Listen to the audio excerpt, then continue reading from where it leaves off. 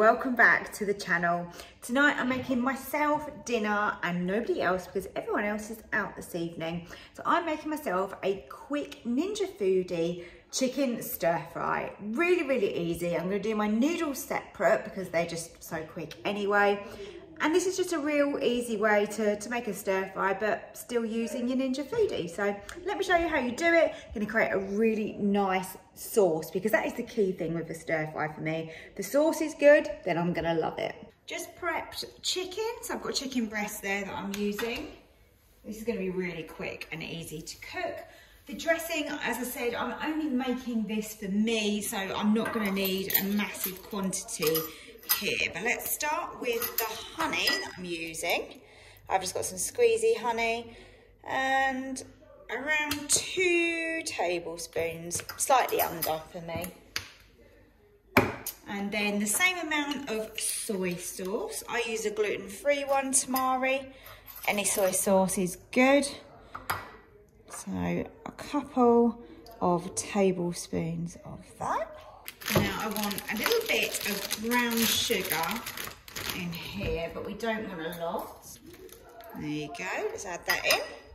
I'm going to add in some garlic granules. You can use fresh garlic if you prefer. And also some ground ginger as well. And I don't need very much ground ginger. Sort of half a teaspoon.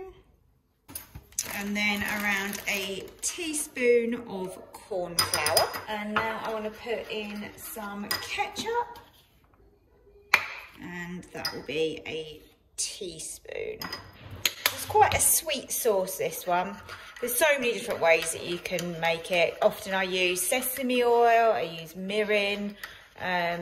There's no right or wrong really. Let's have a good sniff of this. That does smell pretty good actually. I think I'm happy with that actually. I think that's quite a nice little stir fry sauce just for me. Perfect.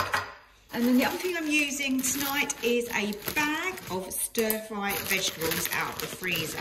I have to be honest, these have been in my freezer for ages because I hardly use it. I prefer to use fresh. But in this kind of recipe where we're going to air fry it, I thought these might work quite well.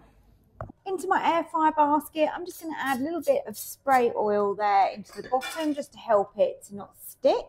And then I'm going to put my chicken in. Obviously, you can double up, triple up, make as much of this as you can fit in the basket when you're making it at home for yourself. So that's my chicken. And then I've got my frozen stir-fry veg, which I'm going to put on top. And then we're going to get this straight onto air fry. Now I'm going to keep a really close eye on this because I don't know how long it's going to take. I don't think that chicken's going to take very long, and the veg, really, we're just defrosting it. We want it to still have a little bit of a crunch, which is why I've used the frozen in this. So I'm going to stick with 200, and I'm literally going to go 5 minutes, I think, and we'll keep a close eye.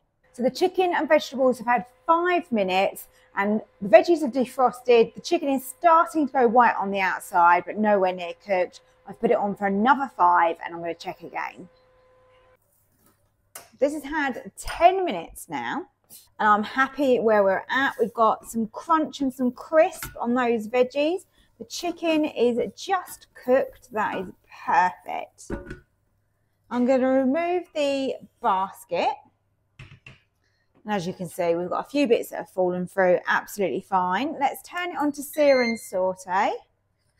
And then we can warm up our sauce in the bottom here. This recipe would probably make more sense if you were cooking it for a bigger amount of people, really. I mean, that looks like such a tiny amount of sauce in there, doesn't it? But equally, it shows you that it can still work if you're just making it for one like I am tonight. So I'm just going to heat this through. Then I'll add the vegetables back in and serve that with my noodles. So here we are. So all I did was toss the chicken and vegetables through that sauce once it was warmed. And I've got a lovely stir fry here with my noodles on the bottom. A few little chopped nuts as well. That looks absolutely delicious and perfect for one portion.